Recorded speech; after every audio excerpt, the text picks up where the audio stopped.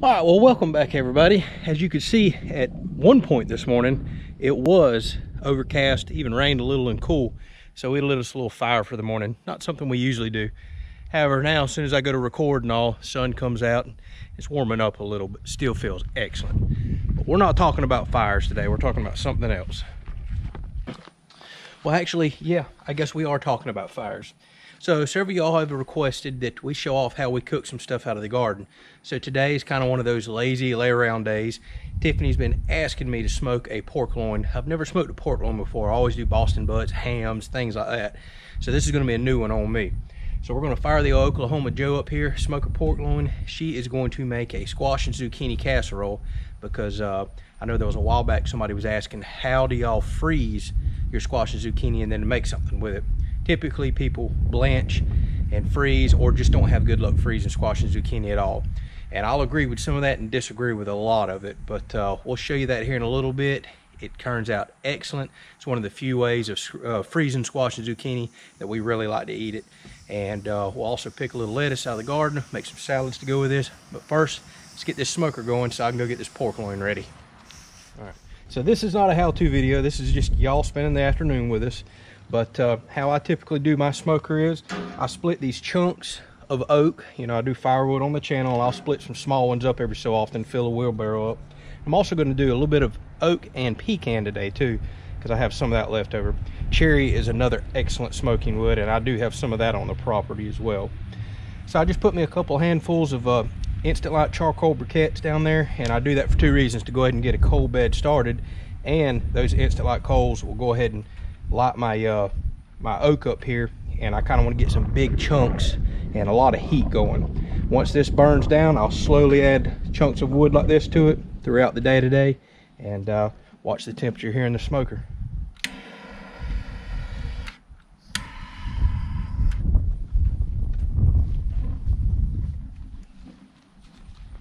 All right, so Tiffany's been asking me for weeks to cook one of these pork loins, and I see why now. She went and got this gigantic 7-pound pork loin for $12. She just recently joined Costco. We're finding out there's some killer deals there. So $12 for this huge hunk of meat, that is so hard to beat. Like I said, I've never personally done pork loin in the smoker. We eat it all the time, but just never smoked it because it's a very lean meat, probably the leanest type of pork there is. So I'm curious how this is going to turn out. I thought about bacon wrapping it, but I watched a few people online. Everybody's not bacon wrapping them. So we're going to see how this goes. I'm going to smoke it like I normally do, around 225 degrees. So it's got a little bit of this silver skin on top. You know, I'm used to cutting that off from doing my deer meat. I don't want that on there. It's tough and chewy. So I'm going to trim that up real quick.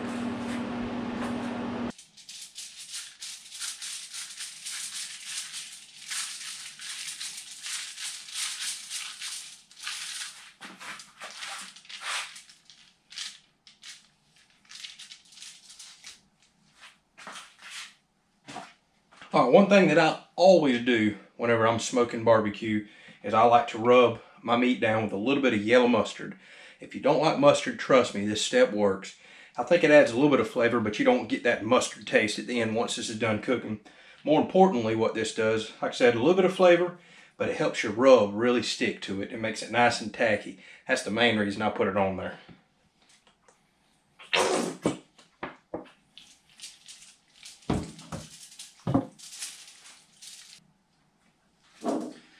All right, once you get your little thin layer of mustard on there, just layer it up with your favorite barbecue seasoning.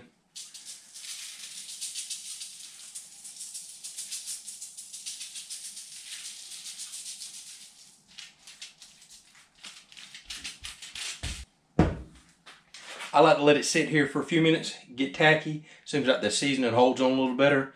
We'll go check on the smoker, and if it's ready, we'll put this on it. Moment of truth.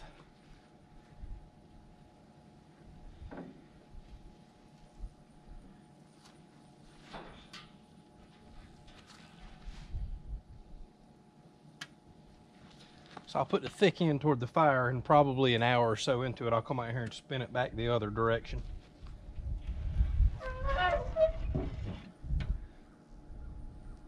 Now we'll just watch the old Therm Pro wireless thermometer from inside.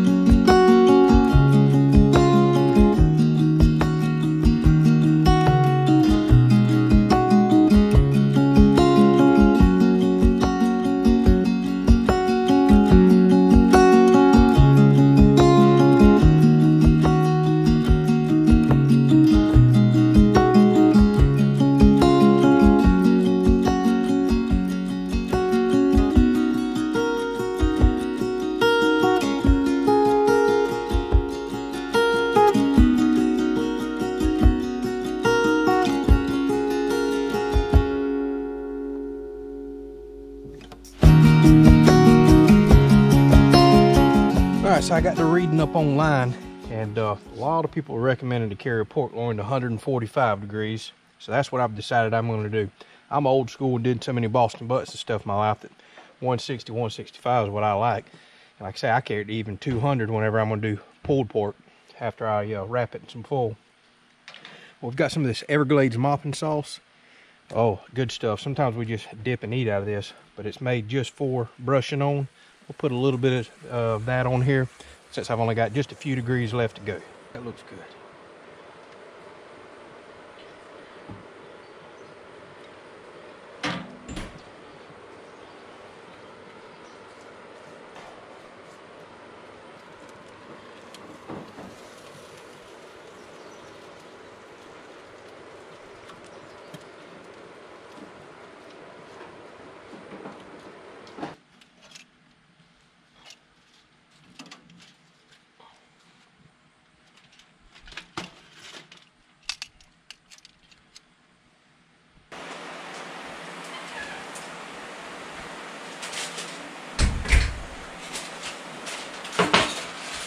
Alright, so I'm just going to loosely wrap this in some tin foil, put a little bit more of this mopping sauce on it, and we're going to let it sit for a little bit while we finish up everything.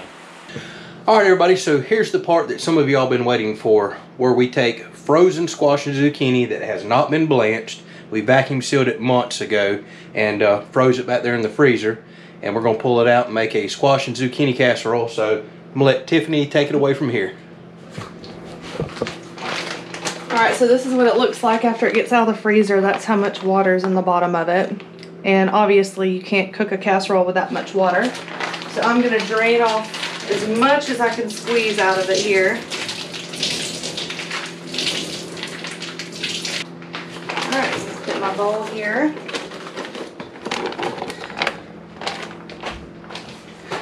So I had to measure some of this out because normally I don't really go by measurements. I just kind of throw everything to eye because some of our bags are a little bit bigger or smaller. What would you say how much that is? It's about 3 cups? 4 cups? Yeah, about 2.5 maybe. Okay, so yeah. We agree to disagree. Alright, I'm going to chop up my onion here to put in here.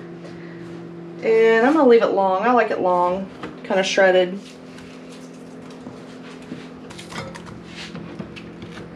I'm doing about 75% of like a large onion.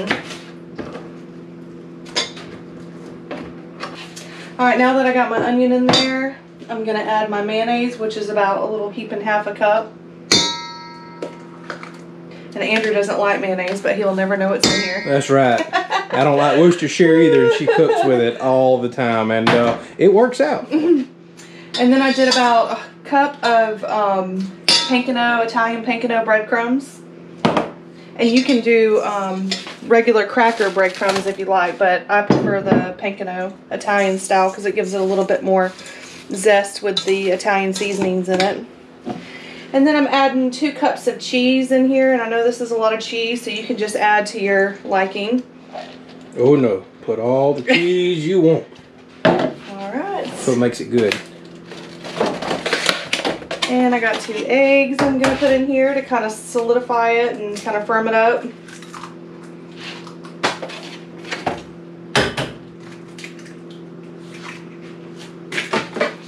We are going to add some Everglades original to it. That's what we put on all of our vegetables. Very good stuff. Been using it for years and years. Okay. And when you put your seasonings in, just do to your own liking. We tend to kind of add a lot of garlic and a lot of pepper. Yes. We could kill a vampire around here. Love our garlic. I'm going to do what I forbid Andrew to do, is to open the big section here. Yeah, I accidentally added too much pepper in a dish the other day. Okay, and then we're just going to mix this all up here.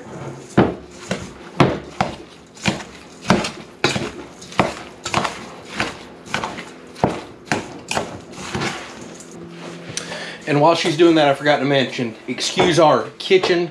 If you're new to the channel, this is our shop outside. We're actually living in a camper and kind of build a makeshift room / kitchen out here. This is eventually where I'm going to do vegetable processing as we do gardens and process on meat, things like that. So we're kind of using it somewhat as it's intended. Okay, I'm going to non-stick my 13x9 pan here. Pour my ingredients in.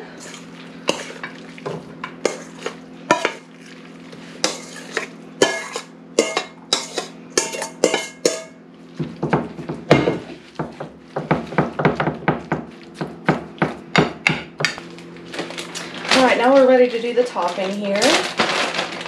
And I did a mixture cheese inside because I did run out of sharp cheddar. So normally I do sharp cheddar in the whole casserole.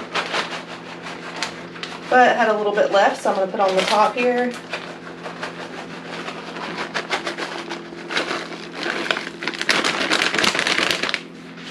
There we go.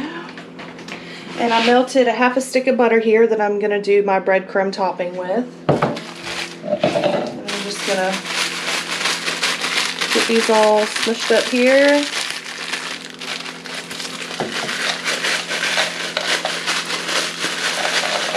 And this just gets really golden brown in the oven with all the butter.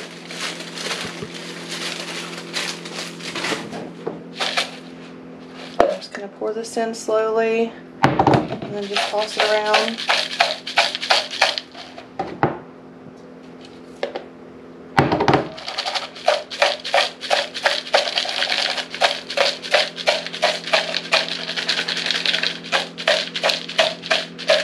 Okay, then you're ready to add to the top here.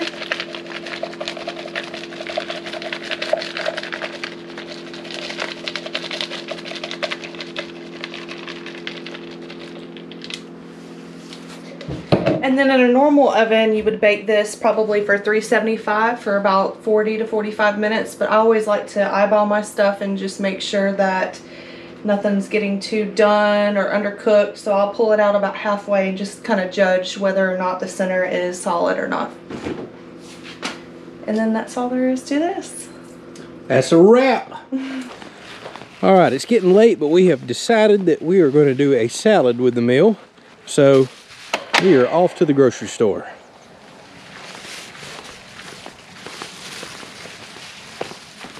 What you want, romaine or butter crunch?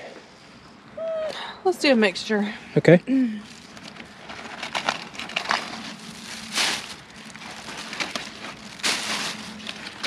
It is so nice having your own garden out here with stuff like this to go get.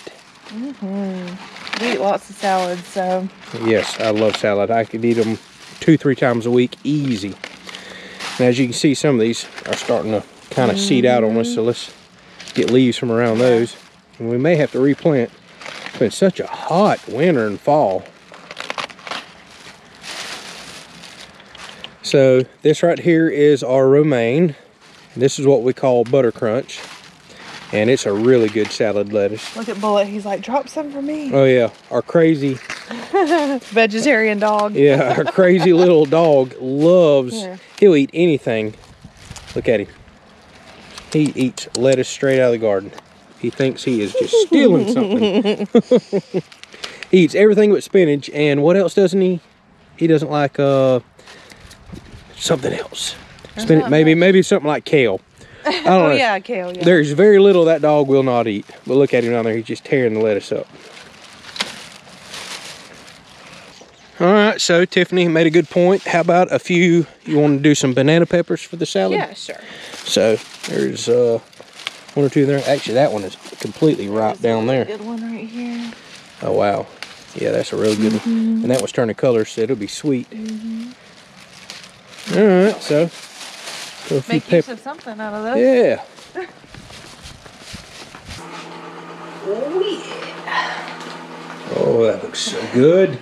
I wish there was a smell button. Oh, that smells so good. Yes. We definitely have to let that cool. As you can see, it is bubbling up. It needs a lot of cool time. All right, so obviously you took the tinfoil off, and how long did you put it back in the oven?